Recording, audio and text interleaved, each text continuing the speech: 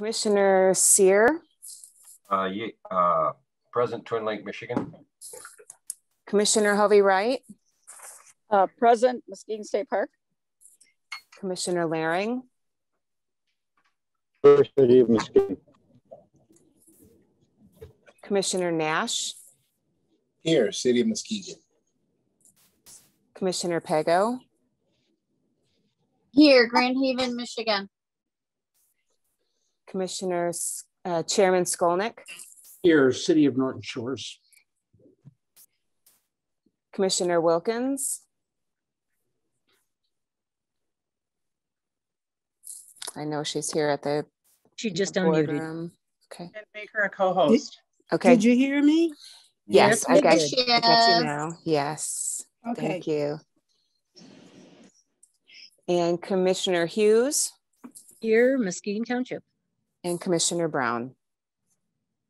Commissioner Brown is excused.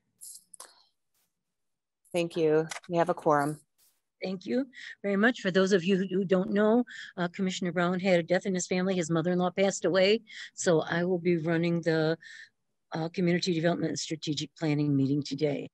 Next on our agenda is approval of the minutes of May 13th, 2021. Do I have a motion to approve? So moved. So moved. We have a motion by Commissioner Hovey-Wright, second by Commissioner Wilkins. Does anybody have any questions, comments, or concerns on the minutes of May 13th? Seeing none, Kristen, may I have a roll call, please? This is Kathy. I'm Oh, back. Kathy? Okay. Commissioner Hovey-Wright, Yes. Commissioner Laring, Yes. Commissioner Nash, Yes. Commissioner Pego, Yes. Chairman Skolnick, Yes. Commissioner Wilkins, Yes. Commissioner Sear, Yes. Commissioner Hughes. Yes. And that motion carries. Correct, Kathy? Next on our agenda is public comment on an agenda item. Is there any member of the public that would like to comment? Either in the boardroom or online? You can raise your hand if you have. I don't see any hands raised. Does anyone else? And there is no one in the boardroom today, Commissioner. Okay, thank you very much. Oh. Seeing no public comments, we will move on to items for consideration. Number CDSP 221/06-14, move to approve the resolution and project agreement for grant TF 20-0124 and authorizing the Muskegon County Parks Department to accept a grant from the Michigan Natural Resources Trust Fund for the Nugent Sands Property South Project, Phase 1, located in Norton Shores, Michigan, and to have the chairman of the board sign the agreement. So move. Support. Second. We have a motion and support. Motion by Commissioner Nash, second by Commissioner Wilkins. Any comments, questions, or concerns? Madam Chair, I have a comment and a question, Yes. if I may. Go ahead, Commissioner Laring. So I am wondering where we're at with the match for this thing. Mark, can you, or Bob, one of you can help us with that? Mark should do it. Good afternoon. Let me make sure everybody can hear me. Yes. Good afternoon. So we're working with the local conservation, and their goal is to raise 500. Currently, they're at 350,000. That exclude the 250,000 that we set aside. So we're and we haven't even started asking locals to participate. Those were most of those were outside of the county that they raised, my understanding. The 350. I'm sorry, Mark. I was having a couple of technical difficulties. Could you please repeat that? Yeah. There's currently 350,000 raised. The conservation is working on another 150 for a total of 500,000. That does not include our 250,000 that we committed a year ago. Okay. And this is for the, oh, sorry. So what ahead, percentage of the Go ahead, match has been met for this grant, to accept this grant? As far as the state's concerned, it has been met. because the homeowner agreed, not the homeowner, the property owner agreed to do the other 5 million. I mean, excuse me, the 250. Bob, is that correct? 250 sound correct? 2.5. 2.5. It was 5 million. 2.5. Yeah. Yeah. Total, for the total project. So we broke up this into 2 phases, phase 1 and phase 2. So his donation was split as well. So the match requirement for phase 1 has been met. Is that what you're telling me? There will be no additional revenue coming out of the county for that? Correct. Okay, thank you. Welcome. Marcia, go Madam ahead. Chair? Yes, Yeah, go ahead. That the 500,000 that we're raising, I assume that's for the development phase. Is that correct? That is correct. Not for the acquisition, but for the development. I would like to see some public involvement in how that plays out and to get ideas from the public. And we can maybe talk about how that could happen, but not at a meeting because there's the 2-minute, restriction that is a bit, won't facilitate good discussion. So I'd like to see some kind of public involvement in deciding what is developed. I mean, we can go ahead with a parking lot, that needs to happen, but so I'm yes. not sure. Good Go ahead, point, Commissioner. Yes, go ahead. That's part of the plan. We're required to do that through the state anyway. So Oh, there good. would be planning sessions set in place. And I want to go back to Commissioner Laring's point. This money helps us to get the facility open. If we want to put sewer in there, if we want to put water in there, if we want to do camping someday, obviously our goal is to get grant dollars to make those projects happen. But I can't say today that we'll never put county funds in there. But as far as the funds that we need to open up the park and begin the operation, that matches, that fundraising is well on its way. Okay, so we're only talking about the grant approval right now, but the other issue you brought up is dealing more with item number 15, not 14, correct? Yes, I think that's correct, Zach. Thank you. Yeah, I mean, any improvements we want to do there obviously will be brought to the board for consideration. And Marcia, another thing too, once we get this all set, we only have a certain amount of time to get it open to the public. So there will probably be some things like walking trails and things in there first, so that will get us, open to the public. And then we will start with different, ideas from the public to move forward. Right. Are there any other questions on this motion? Yes, Commissioner. Yes, go ahead. Hughes. Go ahead, Commissioner Pagel. Okay, so Mark, can you explain on page 5 of our agenda? It says the project total is actually $7,450,000, and our match is $2,450,000. So am I missing something here? If our match is only $500,000, but our paperwork on our agenda says $2,450,000. I see where the 2.4, that's that land acquisition. I mean, that's the property in itself. So the homeowners is coming up with that property owner. Yes, the property owner is coming up with that 2.45. And isn't the Okay. Land Conservancy donation involved in that acquisition piece? There's some money. I think it's, I have it here roughly in front of me, a spreadsheet. There is a closing cost that they're helping us come up with as well. Right. But it's the development that we will be, that we are raising money for, and that's not in this vote. Correct. I mean, yeah, we'll still we'll continue doing fundraising on this project well into the future. But Commissioner Pagel, did I answer that question? So when I say we're not talking about the 500,000. That's not in this motion or next. We'll spend some of that money on the next motion, but that's what we're trying to raise. That's what the Land Conservancy is trying to raise for us. Right. So what is the time frame that they have to raise how much by? And they got 350. They want to do another 50. Their goal is to have it done this year. This year they want to have that completed. but we won't spend that money this year. We're thinking that each parking lot, which we'll talk about the next one, roughly 70, 80,000. So it's 160,000. So we don't anticipate to spend that total 500,000 this year. And then you have 90 days to open up the park after the acquisition, correct?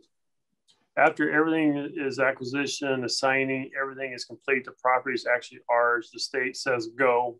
At that point, we have 90 days. So then after 90 days, you have to formulate, or we're going to have to formulate some sort of a security measures, maintenance, insurance, I'm going to assume, and every other thing that has to be involved with having this park open. What is the total cost of that? It depends on how much we want to go into, how much we want to do. Right now, the idea is just to have a trail around it. So you're talking, Ottawa Sands, they have someone show up a couple times a week, pick up trash. So there's really, I think there's 23,000 what they spend annually on. So we'll be able to use some of this money to help with operations. But our goal is to have, we need money coming in on a daily basis, right? I mean, any plan to make a park successful, and our plan currently would be to charge for parking, just like they're doing other places throughout the United States, really. So that money received from park will help go into the maintenance and upkeep of this park. So you have a budget of $23,000 annually for maintenance for all of the county parks? No, it'd be just this one. For just this one, and where is that $23,000 annually coming from? Well, initially it can come out of this fundraising that we began, right? And then the point is raising money throughout the year from the parking fees. Every single year? Through fees? Yeah. Through fees. Parking cost, yeah. Parking permit. Okay, thank you. Anything else, Commissioner Pago? Thank you. I don't think so at this time. Anyone else? Seeing none, could we have a roll call on the motion, please? Commissioner Leary. Yes. Commissioner Nash. Yes. Commissioner Pago. No. Chairman Skolnick. Yes. Commissioner Wilkins. Yes. Commissioner Sear. Yes. Commissioner Hovey Wright. Yes. Commissioner Hughes. Yes. 7 yes, 1 no. Thank you very much. That motion passes. Next on our agenda is motion number CDSP 21/06-15. Move to authorize staff to issue a request for bids for the Dune Harbor parking lot on South Pond. So move. Support. We have a motion by Commissioner Nash, second by Chairman Skolnick. Are there any comments, questions, or concerns? If I might. Yes, Kim, Mr. Sear, go ahead. Do we have, we're going to request bids for the Dune Harbor parking lot. Do you know what the plan is for the parking lot as far as is it going to be blacktop? Is it going to be crushed to aggregate? Mr. Lukens, could you address that, please? Thank you. Certainly. Bob Lukens, Community Development Director for the county. Yes, we have plans drawn up for the parking lots. One will be located off of Lincoln's Avenue and Southwood in Norton Shores. And the other will be located off of Seminole Road near the curve at the onto Norton Hills Road. These two parking lots will hold approximately 25 to 35 vehicles and will be a paved lots. We are getting prices for both paved and gravel lots just to determine the difference between those two options. But as it stands now, we're looking at paved lots with lighting and security gates at the entrances so the lots could be locked off at night for security purposes. Mr. Lukens? Yes. You said 25 to 30 vehicles. Is that per lot or total between the two lots? Per lot. Thank you. I'd have to go back and look at the exact numbers, but it's approximately 25 to 35. Thank you, Bob. And I do think it's a good idea to get bids for both right now, because if we don't do the asphalt now, we're gonna have to go back and do it. Right. Commissioner Leering, did you have a question? Madam Chair, yes, I did. Thank you, Madam Chair. Yeah, my question is, what is the budget set for this already for the parking lot? For the lots now, as Mr. Eisenbarth said, we're looking at about $160,000 with the paved lots. They could come in less than that, but right now, as it stands, it's about $160,000. And that includes the site lighting that was discussed? Yes, we'll be using LED lighting, which should be very cost effective and energy efficient. Okay, and then my next question is, and that comes out of the fundraising that was already done, which the county tipped or started that account with $250,000. It's going to come out of that fund, correct? Yes. And the combination of that fund, that money, and some of the funds that have already been raised.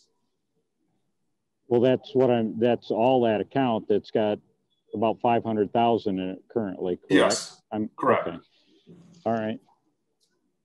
Anyone else? All right. Madam Clerk, could I have a roll call, please? Commissioner Nash? Yes. Commissioner Pago? No.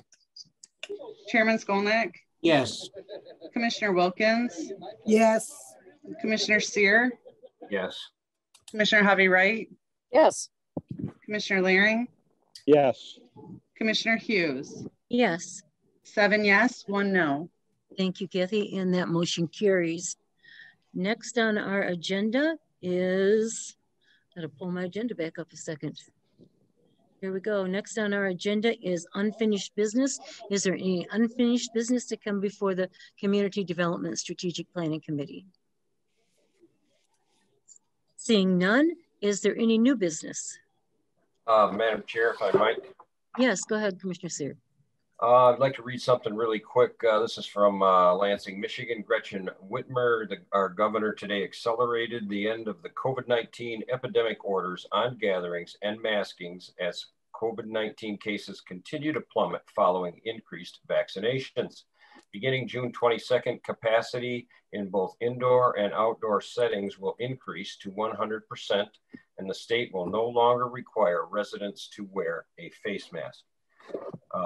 Given that information, that release from the governor today, I'd like to read in our agenda, it says the Muskegon County Board has ordered, this is in the full board agenda, has ordered mandatory face coverings for attendance at Muskegon Can we County have these muted? I'm getting background. Yeah, there's a lot of talking going on.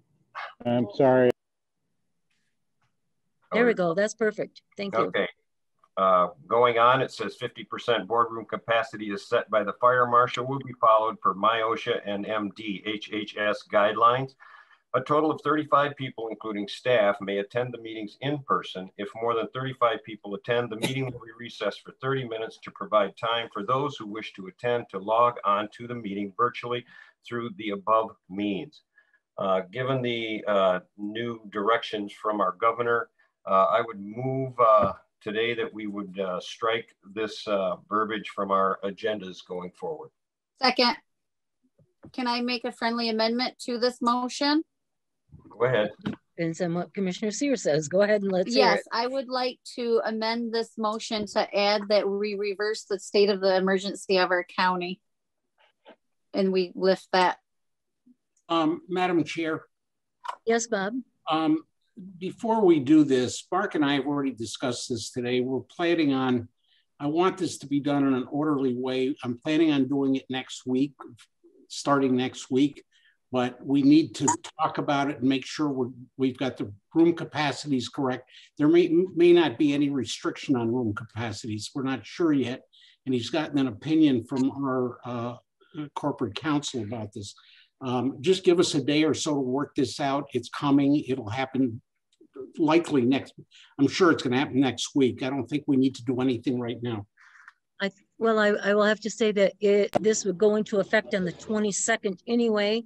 So if we will be meeting before the 22nd. We have a motion on the floor with a second, so. Right. We're still discussing it, Commissioner Larry. Has the friendly amendment been accepted by Kim? Kim, do you accept the friendly amendment? Yes. Okay. Thank you. We can continue discussion, correct? Yes, Bob. I appreciate your concerns on that, and we can, we will make the final decision when we go back on next week anyway, because no matter what happens today, it will go to the board next week. So yeah, it'll likely be done by then anyway. Right. So doesn't it have to go through committee first? This is the committee. Right. Right. That's why we're bringing it up now. That's why. Right. So that's why I said it will be decided on next week. So only if it passes committee today. If you want to make changes next week, that's fine, but I think we still need to strike what we have here now. No, because it's supposed to come out of committee. If it goes to the full board, how does it come? It's got to go through a committee, and this is the committee, and your motion stands. We need to vote on this motion. Madam Chair, yes. Let Marcia speak first. Marcia, go ahead. You're Can't muted. hear you, Marcia. Can't hear you, Marcia. Mute. Okay, sorry. Here you are. I think we need to, we don't need to rush through this because it's going to happen next week the way Melinda would like it to. I think if we vote down the amendment and just vote the original motion from Mr. Sear, I think that's the cleaner way to go, is just do that first, and then after Bob's able to work things out with Mark and get all the ducks in a row, then we'll follow through with the undoing of the emergency order. Is that Melinda? Can I get you to withdraw? Is that what you'd like, Bob? Yeah, it's going to happen anyway. I mean, I understand the eagerness to get points for doing this, but I mean, everybody read the governor's press release today, and we all know what's going to happen. If you want to score some points on your Facebook page, do what you want to do. I don't make posts about this stuff on Facebook, Bob. I don't either. Melinda, Mr. Sear has requested you withdraw your motion. Do you have a decision on that? I would rather not. Thank you. Thank you. So we vote on the amendment first and then on Mr. Sear's motion. Yes. I will be a no on the amendment and a yes. Negative. There's one vote. The friendly amendment was accepted in the original motion, so we have one motion. Okay, so if you want to change this, and the whole thing needs to be voted down now, and then it can be changed. Okay. So does everybody understand what we're doing now? No, I do not understand what you just said. Would you read what the motion will be, Susie or Kim? I guess it's Susie, sorry. Yeah, Kathy, did you write the motion down? Hughes, I did have a question about the motion. Okay. Yeah. As Commissioner Sear had read the language pertaining to the agenda, that we were going to remove it from the agenda is what I heard. That is correct. So it's no longer, and so it is no longer in effect. I'd like to strike it and cancel it totally. So okay, because my understanding. So what is no longer in effect? I'm sorry. I'm trying to make it clear on the record here that the language on the agenda regarding the capacity limits will be removed. I didn't understand that we were changing the practice of removing. I'm trying to say that right. Go ahead, Commissioner Sear. The motion is to remove it from the agenda and to eliminate all of that verbiage from our. There's no longer going to be mandatory face coverings in the boardroom, and the capacities that are listed there will no longer be in effect. Commissioner Sear, what agenda was it on that you want to remove it from? I'm looking at the June 15th full board agenda. Yeah, it's on the full board. But it's not on the committees. And June 15th is already passed. Okay, what? I don't understand your point, Commissioner Hughes. I think what Commissioner Sear is trying to say Going is that forward. that Oh. restriction is lifted out of our processes and also removed from the agendas and the website, etc. Is that what I'm understanding, Commissioner That's Sear? Is that what correct. you're trying to convey? Okay. Okay, are you So I asking think that be done immediately or when the governor said it would be done on the 22nd? As of June 22nd. Okay, as of June And 22nd. So all you're asking is for us to follow the recommendations that the governor sent out today for the 22nd. That is the date for the motion that I've made. Okay, I got it now. Madam Chair? Yes.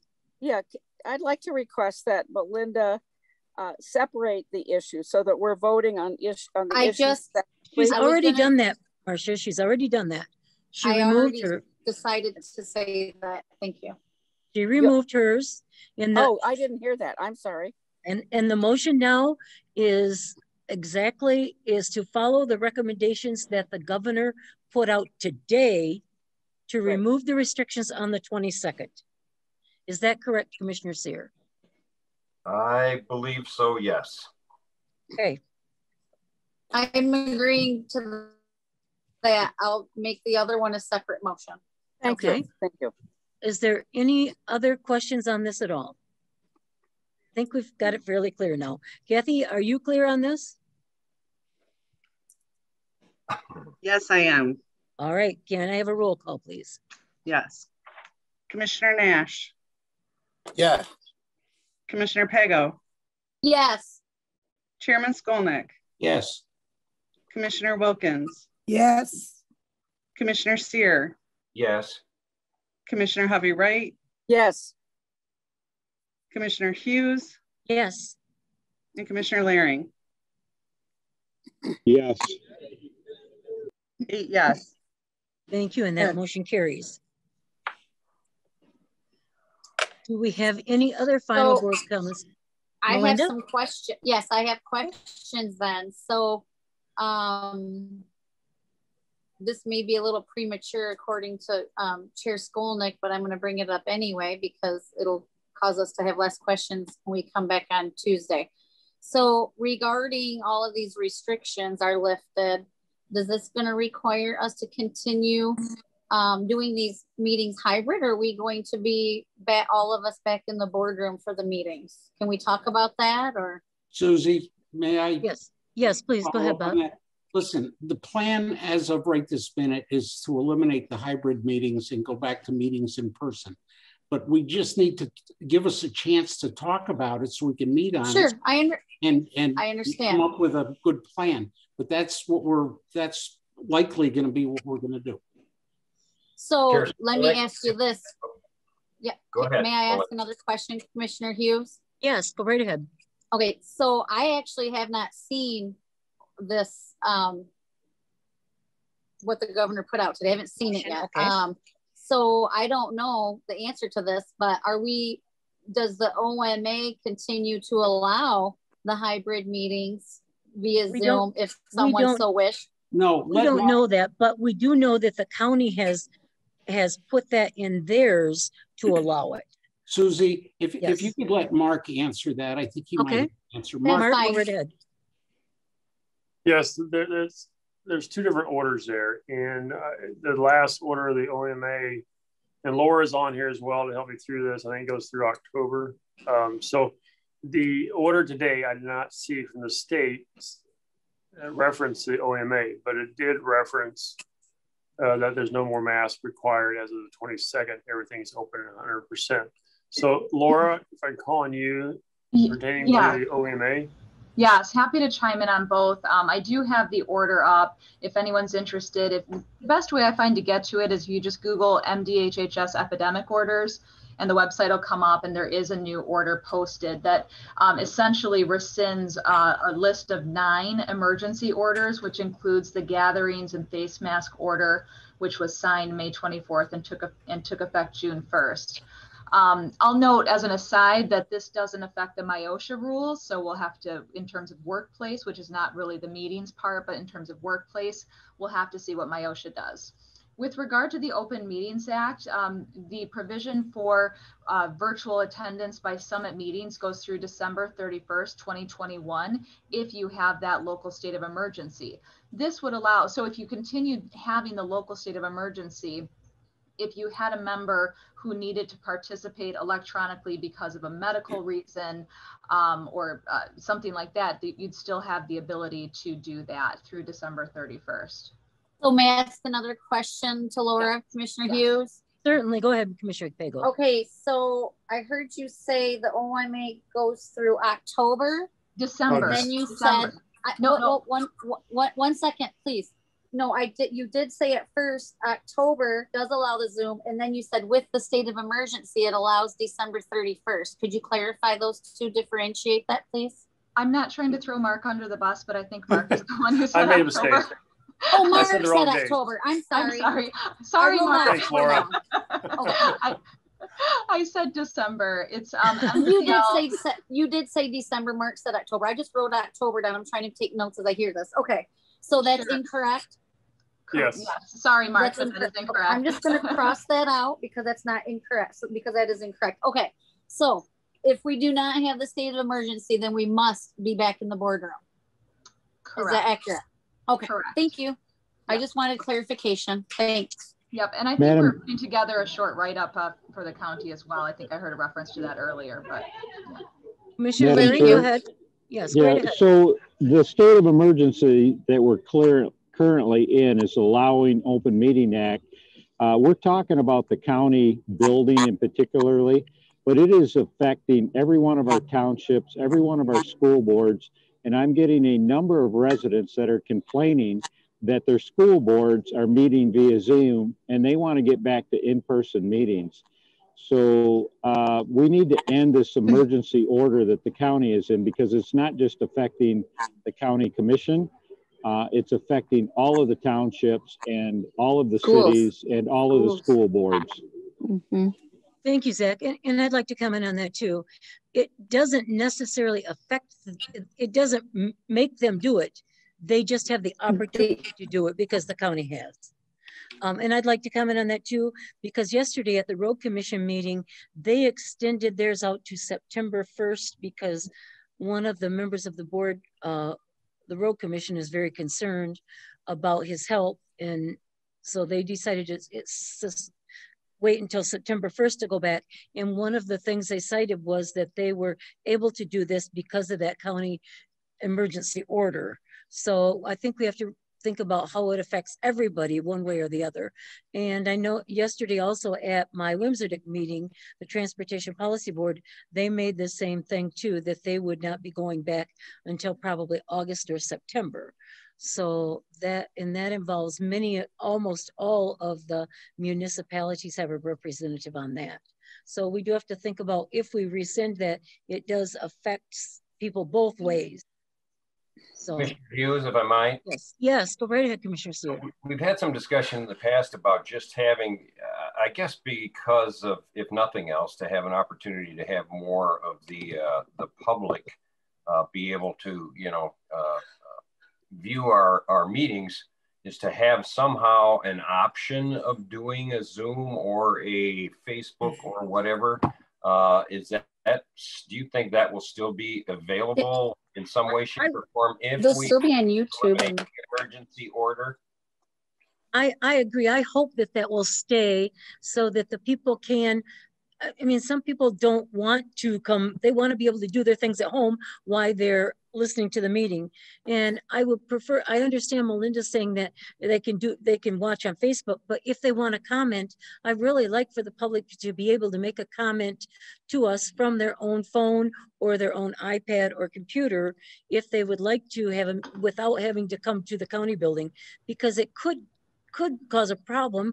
And even if we moved from the county building to another location, we could have so many people at a meeting that it would shut us down. So I would like to still have the option for the public to join remotely, if that's possible. I don't know if it's even possible, but that might be a question for Laura.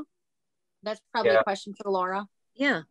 Right. So first, I wanted to take a moment to clarify. I think you understand this, that with the state of emergency, you can have the meeting virtually for any reason.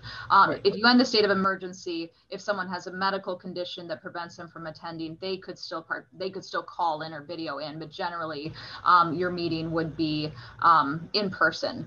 So with respect to members of the public, the Open Meetings Act as amended is not entirely clear on that point because it speaks to the members participating. So in terms of hybrid appearance, it's not entirely clear on how they have drafted it at this point. It's something that we would want to look into and give you a definitive answer on as best we can under the language of the statute. Could you try to look that up by next Tuesday, Laura? Oh, absolutely. Thank you very much. Yeah. Does anybody else have any questions? Charles? Yeah, question. Laura, with the state of emergency that we currently have, even though we have the ability to do the virtual meetings, we're not mandated to do that. If we wanted to meet in person, we could do that also. Am I correct? Absolutely. Yes, it is optional. It gives you the authority to meet virtually, but you are not required to. So the state of emergency could continue and you could still meet in person. However, the state of emergency is having detrimental effects because of this. I've had multiple, almost daily, people from multiple different schools around the county, not just my own district, that are so irate because the schools are forcing their kids with all these testings and all this math. And it's just got to stop. These parents and these kids, it just needs to stop. And I think we need to end the state of emergency because we're under that. It sets the precedence that everyone else thinks that they have to follow it. So nothing in declaring a local state of emergency at the county level impacts what schools do in terms of masks, social distancing, testing. Yeah, I understand that, but so many other people don't understand that. It sets the fear, it's imposing fear on everybody. Whether you guys, you know, whether it extends fear on us individually as a board, but it is to the community. Madam Chair, may I have a comment? So thank you. So what's going on with these school boards and municipalities around the county? We're not mandating that they meet via Zoom, but this supposed state of emergency that isn't and never was is giving them the option to do this. And if we remove this state of emergency, then these municipalities and school boards have to go back to public meetings.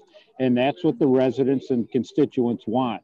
They do not like this Zoom. They want to meet their representatives face to face and have comment. The school boards in particular are using this way, our state of emergency, to shield themselves from the public.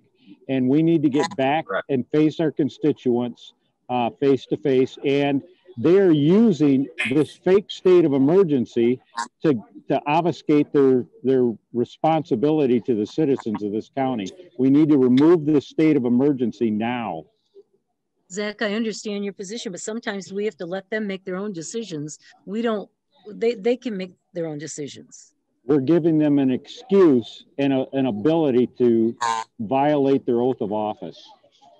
I don't think the oath of office required you to be in a building anywhere.